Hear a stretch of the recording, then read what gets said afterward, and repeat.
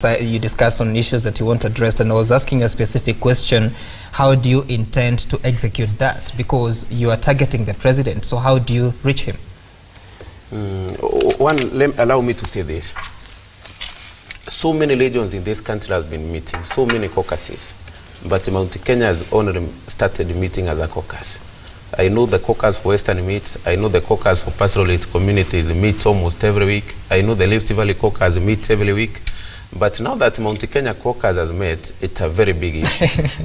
I wish to say, just answer my question. When someone from Mount Kenya talks, he's talking tribalism. But when other people are talking from other places, they are talking for their people. Some allow me to say this. One, we have discovered that our resources are shared in this country. There's a place where we are cheated as a legion. There's a place where we were not very keen as a legion. I want to give you a very good example of a county we call Garissa County. Garissa County has a registered voter population of 160,000. Chukwegamba constituency where I represent, we have 90,000 registered voters. That is almost 3/4 a county. Garissa County has 6 members of parliament. 6 members of parliament. So when we share CDF in parliament, Garissa County will get 114 million times 6. Chukwegamba with almost the same population, we not only get 114 million. Because at some place when the boundaries review were being done, our people are still thinking nationally. We are saying we are national leaders, the national cake will be shared equally. But we have realized the national cake is shared on boundaries. It's shared to constituencies, it's shared to counties. When Commission for Revenue Allocation formula was being drafted, so much weight was put on space, on landmass, and the poverty. So you find that when we go to share the national cake, Turkana County gets 10 billion against a county like Kiambu that ends up with 6 billion. So we have no problem. And you know, the people who are saying that we are targeting the president are people who want to take us back to politics. Some as Mount Kenya, we have realized that we are a region that has been put full time on campaigns. During Kebake's time, the first time, we are struggling to put Kebake on power. Then immediately we elected Kebake, we are put on campaign mode again of Kebake Tena. After Kebake, we got in a very spirited campaign again of putting Uhuru in power. When Uhuru got in power, we got into a very spirited campaign again of Uhuru Tano Tena. Now we are being put into another campaign mode of who replaces Uhuru or where Uhuru goes. As a region, we have said no. We are 4 years here. We are not going to any campaign mode. What can we achieve for our people these 4 years? When campaign time comes, we'll get into it as other regions of this country. Thank you. Mheshimiwa Munene, just a moment. Mheshimiwa Munene, how will you achieve that? I've explained that very clearly. No, through the president. And I've put it very clearly. Is there a written document that you present to the president, or he is going to read it from the press? You know, you are the one who to pull me to the president. And I'm telling you, we don't want to achieve it through the president. The president does not delineate so how will you achieve it? Constituencies in this country. We are going to a referendum. We know there are legions in this country during the last referendum who even faked census. The Minister of Paranya said this census is fake, and they went to court, and in a very calculated move, the case was taken to Justice Wasame, which I don't know was a coincidence or what, and they won the case, and they have continued taking almost half of the resources of this country. So we don't want to put the president at the task. We are in parliament. Boundaries and review is coming. We will give our people the right share of constituencies in this country. The formula for revenue allocation for counties will come to the parliament, not to the president. We will make sure we have the right formula to share resources in this country. Thank you. I'm very impressed with my brother because for the first time, the Mount Kenya group of MPs decided to pursue the reasons why they were elected. Because immediately they were elected, they began to campaign for deputy president to become the president. They forgot about what is called service delivery.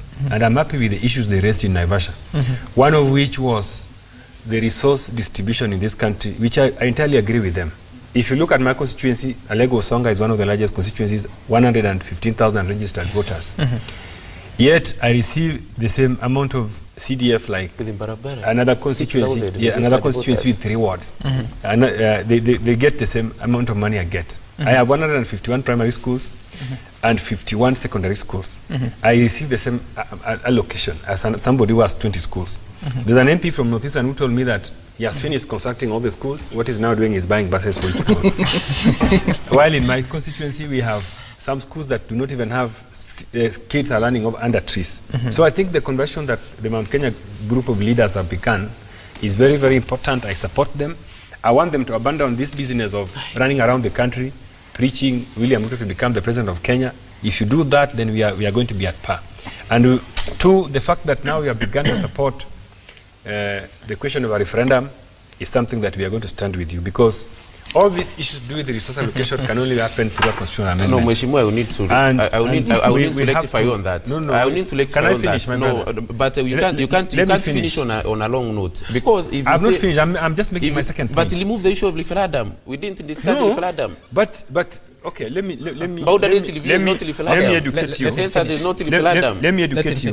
The Constitution says that resources to the counties will be not less than 15% of audited financials. Now we want that 15% shared well. Now, we don't want it what we want to do, what we need to do, let us increase it to 30%, so that a lot of resources can continue taking to the same counties again. Yeah, because let's sort the boundaries first. Resource distribution can only be done under the ambit of the Constitution. Yes. There's no other route you can use. Because the president, even though the president comes from the region, he has no power to allocate more resources to you than other regions. I don't know why but you're interfering with my delivery. If CDF is increased today, if CDF is you increase the amount of CDF today, and you have not sorted the boundaries review, we have not sorted the formula of dividing CDF, it continues to be a flat rate. Even if we increase CDF to add a billion, your constituency will still get less compared to the constituency you are claiming about. So it's about the formula. What I mean is that we don't need to increase the number of constituencies. We just need to look at the formula. Yes. But what we are saying is that if you are going to increase resources to our regions, that must go through the constitutional amendment. So you have to come. You need to come and support the referendum discussions we are having, because ultimately some of these things must be addressed under the Constitution. Do you know how much the effective percentage that is going to the counties currently? At least it was at around it was increased to 35. The last allocation. You know why it's not 35? Yes. Because it is based on audited. Yes. Under audited accounts. Yes. As we talk. Audited accounts are those that were the financial year 2015. Yes. And we're now in the 2018. And the revenues were... So it could be even higher. It should actually be higher. Yes. So what we are saying is that maybe we need to change, we need to peg it on the unaudited accounts of the previous... Unaudited accounts of the previous financial year. Yeah, that's what we should do. Because right now we are...